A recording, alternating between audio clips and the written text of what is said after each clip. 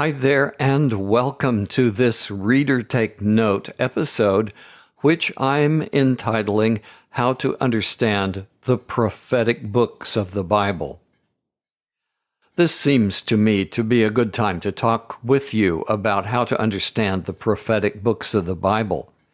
At day number 292 in our reading calendar, we are well into reading the Babylonian exile prophet Ezekiel, and our poetry readings to the end of the year will be from the prophet Isaiah, who lived 200 years before Ezekiel. Near the end of the year, we'll read the minor prophets in quick succession. All the books in the prophetic genre are hands down the most difficult books to understand in the Bible. So I hope I can give basic pointers in this episode that will be helpful to you from now on to the end of the year. I will start with quoting a paragraph from How to Read the Bible for All It's Worth by Gordon Fee and Douglas Stuart. This quote gives one reason why people have difficulty with the 16 prophetic books of the Old Testament. We come to these books with false expectations. Speaking about the word prophecy or prophesy, they state, for most people, this word means what appears as the first definition in most dictionaries, which is foretelling or prediction of what is to come. It often happens, therefore, that many Christians refer to the prophetic books only for predictions about the coming of Jesus and or certain features of the New Covenant age, as though predictions of events far distant from their day was the main concern of the prophets. In fact, using the prophets in this way is highly selective. Consider in this connection the following statistics. Less than 2% of Old Testament prophecy is messianic. Less than 5% specifically describes the New Covenant age we are currently living in. Less than 1% concerns events yet to come in our time. The prophets did indeed announce the future, but it was usually the immediate future of Israel, Judah, and other nations surrounding them that they announced rather than our future. End of long quote from Fee and Stuart. Rather than thinking of prophets as prediction makers, Fee and Stuart give us this very accurate job description of them. The prophets were covenant enforcement mediators. Covenant enforcement mediators. This definition explains a lot. There were hundreds of prophets in the Old Testament, starting with Moses. Many were unnamed. Only 16 were selected to write books for us. Several named prophets wrote historical books that we wish we had. In all cases, the prophets were speaking to the people of their age. So understanding what was happening at the time of the writer is key to understanding the prophetic books. You won't understand the historical setting without help. This is why I'll make several book recommendations at the end of this episode. I was in a village in Papua adjacent to the Oria area, and where many Oria people come to shop for things they need. This was at the very beginning of the COVID pandemic. I stayed overnight with a hospitable pastor there who said, "I've heard that this epidemic has something to do with bats. And I've found this verse. Is God saying this to us?" Isaiah 2, verse 20. At that time, men will throw their silver and gold idols, which they made for themselves to worship, into the caves where rodents and bats live. I replied, probably that isn't for us. We should first figure out what was happening in Isaiah's time and then see if that message is appropriate for our time also. The pastor kind of rolled his eyes and held up the palms of his hands as if to say, "How in the world can I do that?" I must admit, he would have few resources to call on to find answers, but you have many ways to gain the needed background information. Here are 3 of the first things that I think we should have. His translation doesn't have good section headings. Yours probably does. Good section headings really help the reader and the listeners. That's why I read the section headings in prophetic books in my podcasts. Secondly, he wasn't using a meaning-based translation for reading the prophets. I hope you will. The GNT and NLT convey the meaning as we would say it in normal modern language. Trying to force English to say things like the Hebrew does results in verses that leave the readers scratching their heads. And third, use some of the extra resources I will recommend at the end to help you understand the historical context. This will help the prophetic books to come alive for you. I was rather surprised when one of the elders in our church here in Arkansas complained bitterly about the major prophetic books. He said something like this: "I've been working hard to penetrate Jeremiah the last couple of months. I hate reading these chapters that say, 'Woe to you, king of somewhere.' What am I supposed to find in these books?" I was shocked that an elder who is an intelligent and well-educated professional would speak so negatively about any part of God's Word. I was unprepared to answer him. Let me tell you what I wish I had said to him. First, he was doing none of the 3 things I just mentioned above. He was clearly not coming with the right expectations for what God has for us in the prophetic books. The prophets were covenant enforcement mediators. This means that they often rebuke God's people for breaking the covenant or call Israel to come back to obeying the covenant.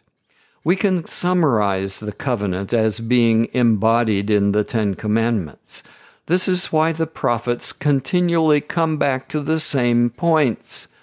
Don't worship idols, don't commit adultery, don't lie, don't cheat or steal, etc.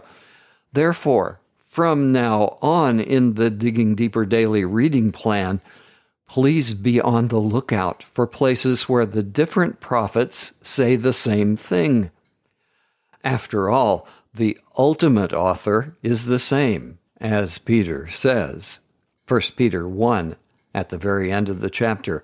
Above all, you do well if you recognize this: no prophecy of Scripture ever comes about by the prophet's own imagination.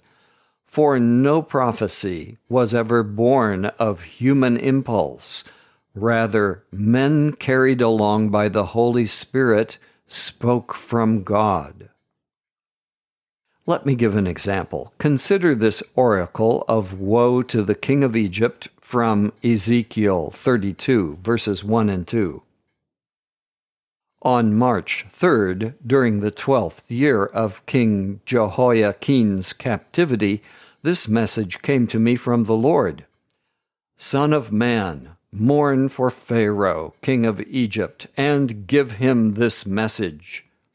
You think of yourself as a strong young lion among the nations, but you are really just a sea monster, heaving around in your own rivers, stirring up mud with your feet.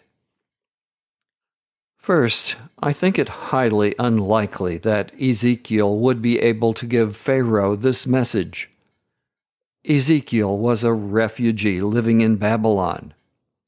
Rather, I think that the message is actually to encourage the exiles living with Ezekiel, and he may have sent this message to his people still living in Jerusalem. So this can be understood as the figure of speech called apostrophe, which is basically lambasting an enemy who is not in your audience to encourage your actual readers. Second, be aware that the kings of Egypt, Tyre, or Babylon may actually symbolize Satan, who is the ruler behind the evil world system that opposes God. My favorite places in prophecy are those times when God so wonderfully repeats promises to his people, which we count as fulfilled in this age. An example will come soon in day 305, where Ezekiel says, in chapter 36, I will sprinkle clean water on you and make you clean from all your idols and everything else that has defiled you. I will give you a new heart and a new mind. I will take away your stubborn heart of stone and give you an obedient heart. I will put my spirit in you and will see to it that you follow my laws and keep all the commandments I have given you. Then you will live in the land I gave your ancestors. You will be my people, and I will be your God. That is strikingly similar to the favorite verses found in Jeremiah 31, which are quoted in Hebrews 8, and especially verse 10. Quoting here from the GNT, Now this is the covenant that I will make with the people of Israel in the days to come, says the Lord. I will put my laws in their minds and write them on their hearts. I will be their God, and they will be my people. Again, in Hebrews 10, some of the same Jeremiah 31 passage is referred to, and the writer goes on to explain, Since we have a great high priest over the house of God, let us draw near with a sincere heart in the assurance that faith brings, because we have had our hearts sprinkled clean from an evil conscience, and our bodies washed in pure water. Wait a minute. That's what we just read in Ezekiel. This gives me goosebumps. These wonderful spiritual realities are true of us today, for all of us who are understanding our unity with Christ, our great high priest. We can appreciate how people in Jeremiah and Ezekiel's day would have longed for the things that now have been given to us. Beginning with the writings of the prophet Moses, God keeps repeating, You will be my people, and I will be your God. I just love it when so many correspondences line up. To me, this proves that God has so wonderfully constructed His Word, and He will keep on fulfilling His plans and promises. So, it's worth it to read God's prophets in order to more fully appreciate the treasures we have been given. I'm not able to include today a discussion of Revelation in this discussion about prophecy. In the Digging Deeper Daily Reading Plan, we start that book on December 8. Revelation is in a different genre than most Old Testament prophetic books, called the apocalyptic genre. Zechariah and parts of Ezekiel and Daniel are early examples of apocalyptic writings. Such writings include symbolic numbers, surreal and highly symbolic visions, and cyclical organization. Cyclical organization is not what we expect. We expect chronological organization. High examples of the apocalyptic genre are found in Jewish literature. They include such books as 1st and 2nd Enoch, the Book of Jubilees, the Sibylline Oracles, the Testament of the 12 Patriarchs, the Testament of Abraham, and 2nd and 3rd Baruch. But the book of Revelation surpasses such books because it is truly inspired. An Indonesian Bible reader asked me about Revelation 6, verses 5 and 6, which say this: "Then when the Lamb opened the third seal, I heard the third living creature saying, 'Come.' So I looked, and there came a black horse. The one who rode it had a balance scale in his hand.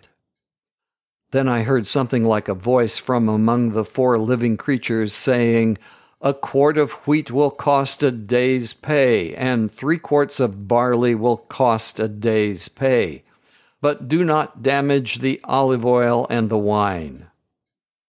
He asked me something like this: "Has this horse and rider appeared yet, and what effect has it had on our economy?" No book of the Bible has spawned more wrong interpretations than Revelation. Don't try to look for highly specific interpretations like my Indonesian friend. Try to understand the major symbolic elements. The 2 main points of the book are very easy to grasp. Number 1, in the end, in spite of how things will appear in the world, Jesus will triumph. And number 2, your perseverance in suffering and persecution will be rewarded. So I hope one major takeaway point from what I've shared is that I encourage you to supplement your Bible reading of all of the prophetic books of the Bible with other books. Here are just a few recommendations. First, How to Read the Bible for All It's Worth by Gordon D. Fee and Douglas Stuart. Actually, that's a very general book. If you're interested in book by book, the second book is better. How to Read the Bible Book by Book by Gordon D. Fee and Douglas Stuart. And you will have heard me quote from this book several times if you're listening to the podcasts. What the Bible is All About by Dr. Henrietta C. Mears. Get the revised NIV edition. And Free Bible Commentary by Dr. Bob Utley. See the link in the episode notes. And finally, any study Bible will have helpful notes about how the prophetic writers fit into Israel's history. Finally, I want to say that this discussion is way too short and does not cover some major points. Please write to me and point out some things that I should have said. My favorite way for you to contact me is via the contact button at the top right of dailybiblereading.info or dailygntbiblereading.info. I want you to know what a great privilege it is for me to read to you, and may the Lord bless you real good today.